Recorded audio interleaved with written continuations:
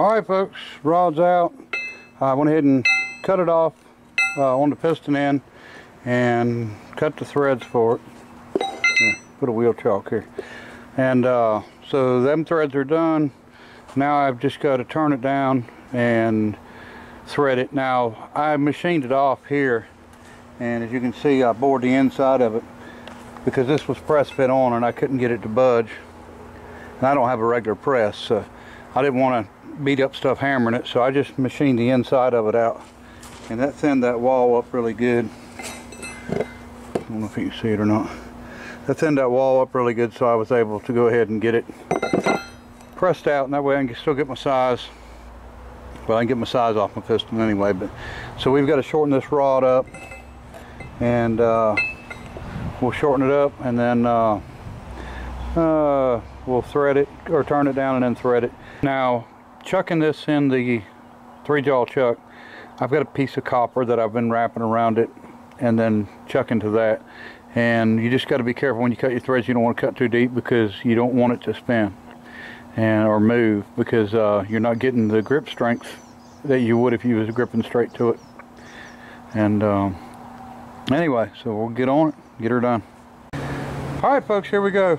Both rods are made, finished. This one come out really good. Shouldn't have any issues with it. We'll get it where we need to get it, and I'm not going to worry about this. It's pitted. It'll still hold oil and everything. I don't think it'll be too bad. We can always make one later if we need to, but it's just a square with a hole in the end. I believe it's about 1.5 inches by 1.5 inches. Pretty big, but anyway, it's not a big issue. If I don't like it, I'll just work with it later. It'll hold oil like that with all them pits. But so anyway, threading's done on this. Then 1 inch 8. So we have got to heat this because it's a sweat fit, and if I was a single man, or if I wanted to become a single man, I'd do that in my oven in the house, but I don't want to do that, so I don't think I will. Rings will be here tomorrow, and it says they'll be here Saturday, so he had them in stock, so shouldn't take too long. Besides, I've got to machine the surface for the slide valve. If I can get that done, get everything surfaced up. Now, we're not restoring this, you know, like you see some of the other people do, you know, where they completely redo everything, rebab it, you know, clean up, all that. We're repairing. This thing has lasted, you know, 100 years. We're just going to go ahead and get it together where we can run it ourselves and, you know, last another 100, and somebody else can mess with it later. But yeah, they're well built, very, very well built. All right, folks, I figured we'd kill 2 birds with 1 stone. I need to preheat that piston, so we're going to do it in this boiler, and then we're also going to get to run this and check it out. Hope that it does good. Like I said, I know I got to work on this stone, but I think we can handle it. So, all right.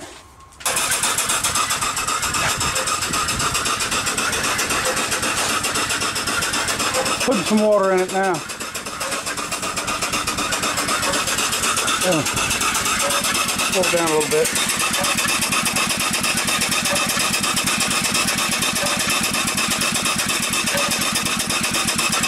I'm not running too fast, but we can run a little slower. Seems we're doing a good job. It's going to be perfect for that. We've got to find something to sharpen now. All right. You see we're only running 25 pounds. All right. All right, folks. We got water in it now. It's working good. The stone is not as off as I thought it was. I thought it'd be even worse than it is, but we're still going to try to get it spaced a little bit. But doing good. You can hear a little bit of a noise. I got 2 different belts on here, and I got it twisted, so you're hearing the belts hit each other. But I can live with that. And still need to run my exhaust out and all that good stuff, but we're getting there. Working good though, holding water.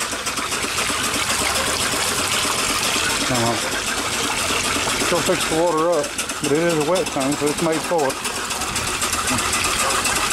Alright, I'm going to get that piston in the boiler there and get it heated up, alright?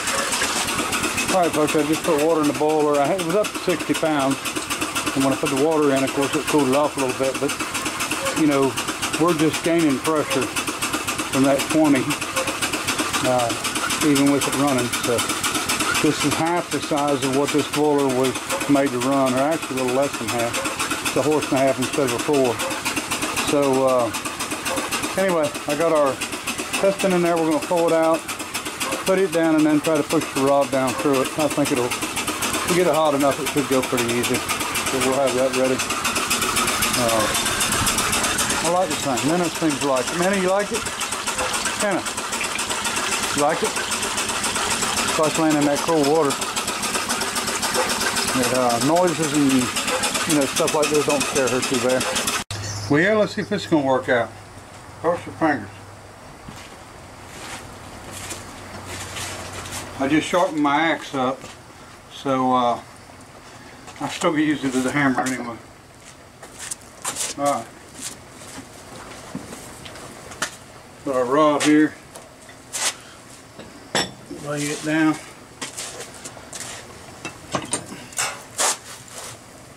Don't know how hot it is, but yeah, it's hot enough we got our wire off. Alright, we can fight it out of there, that's okay. Oh.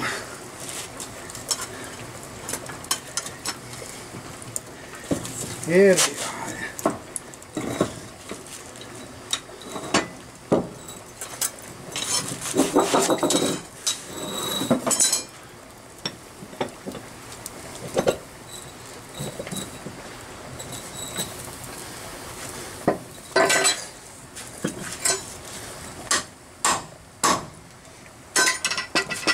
That's it. She's definitely a sweat fit. When that thing cools, it's not coming off. But we're still going to put a nut on it. There you go. Alright, now to give you an idea how hot that was, look what it's done to our shaft. It's done turned it purple. So, this thing was definitely hot. Alright, we're just going to let her sit. I'm not going to cool it with water or anything. I'll just let it sit right there and cool down all the time. Cast iron, we don't need to crack it. Alright folks, excuse my mess. I've been machining them pieces for the cordless also, but here's what we've got. I don't have any kind of a cutter to go in there besides an end mill, and because it's got to go down and below them castings sticking out right there, and that way it will surface. I got to clean it up a little bit. We'll go ahead and get her done. Alright folks, a little stormy here. I know I'm going to hear it from everybody for not cleaning this thing up first, but you know, it don't matter as long as you get it clean. So I'm going to clean it up after. We've got it surfaced. I've got this surfaced. So I can show you. Okay, on the surface grinder, you can see there's some spots in it, but I don't think they're going to affect anything. You can see them, but you really can't feel them. But what we're going to do now is I'm going to build something somehow to lap this in. So we need to move about 3 inches back and forth, and then we're going to take some valve grinding compound and let this thing lap for half a day or so, and we'll get this thing to where it works really good. We'll mark which side's the top, that way we don't have to worry about getting it in backwards after we lap it. Okay, ran into this. I thought I broke it, but after looking at it, the shiny part is actually graphite from the rope seal, and they had it just all packed in there. So excuse the lightning thunder there, or the thunder. So originally I was just going to make the light on here.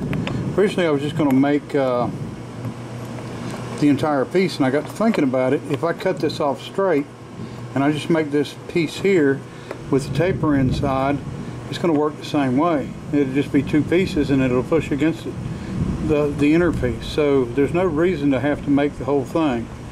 We'll just get it machined off good and flat and straight, and then I'll turn out a new piece on the lathe, and that way we'll put it in the hole first, and then this goes in. So all it does is, you know, it sort of compresses the packing and forces it against the rod. So, but like I said, this was already broken.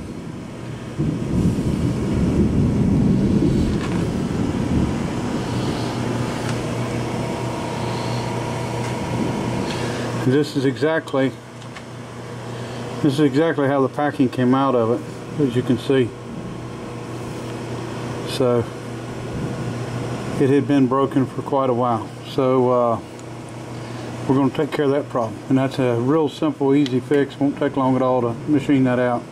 It'll take longer to lap this in, but you know, we got a wrench coming tomorrow, and maybe if I can get it lapped and stuff, put it back together Sunday or Monday or something like that, and we'll try to get it together. And we're going to run it over and hook some steam to it, and because I want to run it on steam either way, and we'll do some testing, see if it'll run. So anyway, I've got a lot of lapping to do there because it's not exactly perfect. I had to mill these to get the cutter to get in close enough. I ended up using this cutter right here, and because it's all I had to mill with, so it got down low enough that I could get past it. So, but it's done. It's going to be good. It's going to be fine. There's not going to be any issues with it, I'm sure. Run really good. If I had doubts, I wouldn't do it. All right, folks. I've got my sort of lapping machine set up. I used the motor off of my bead roller that I had hooked up. The sprocket on this was too big. Well, it wasn't too big. I just wanted to slow it down. It was bigger than I wanted, so I went ahead and welded that bolt through this sprocket because I got plenty of sprockets, but I got one smaller I'm going to put back on it when I get done here. And this is just temporary to lap this valve. So tomorrow I'm going to add a little stroke to it. I'll cut that bolt off and move it because I want to make sure that it's covering over top of the center exhaust. Both of them. Which I think it is anyway, but we'll check it just to make sure. Now I've got this just sitting on it for weight. You put a little weight on it, I mean, it'll help it out a little bit, but this thing will probably run half the day tomorrow. I'll let it run and I'll continue to clean it and put new valve lapping compound on it. And like I said, you can see the bolt, the center is loose in there, so it's just laying flat. So I mean, all we're doing is using this to move it back and forth. So that's good. I pressure washed everything, cleaned it up. So we're going to have to make the piece for the valve rod. And like I said, just hone it out, clean all the surfaces up, and then let me see. Just start putting back together, I guess, if the rings come in. Like I said, they should be in tomorrow, but our main thing is we want to get it lapped to where it runs as good as we can make it run. And I think this will make a big difference. So anyway, I might let this run a little while tonight because it's starting to get, well, it's pretty dark, about half dark now already. So all right, so Kenwood. That, if you look at the Sears and Roebuck advertisements, they said that their engines was built by a company called Kenwood. Now Kenwood, everybody knows them for their appliances and their radios. The radio company, I think, was a Japanese company. The appliances was a British company. I can't remember what year, 40 something, 47 maybe, I don't remember. But anyway, long before that, the only reference I found to a Kenwood company was Kenwood Supply Company. And that was out of Chicago, Illinois. And they, I guess, another company with a lot of problems. And I think there was a lot of gangster stuff going on in Chicago. Probably still is, but the name was Packer Swift.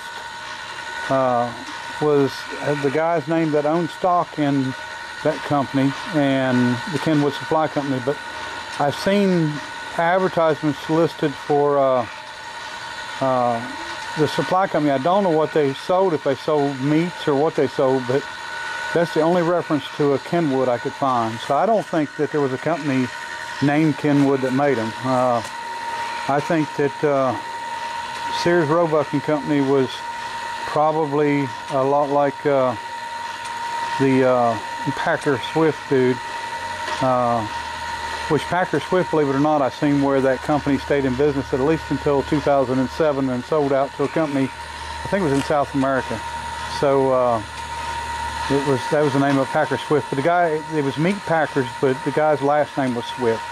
But anyway, we'll never know for sure, I don't think. But in my opinion, I think that these engines were made by all different manufacturers, and you know, that's why there's no names on them. You know, manufacturers, I can understand back in the mid-1800s and all, they didn't put names on them, but once they got up in later, if they didn't put names, they at least put casting numbers you could identify them. I think a lot of these are unidentifiable because Sears didn't want them to be identified. So why or what their advantage was to that, I don't know, but that's what they done. All right, appreciate everybody watching.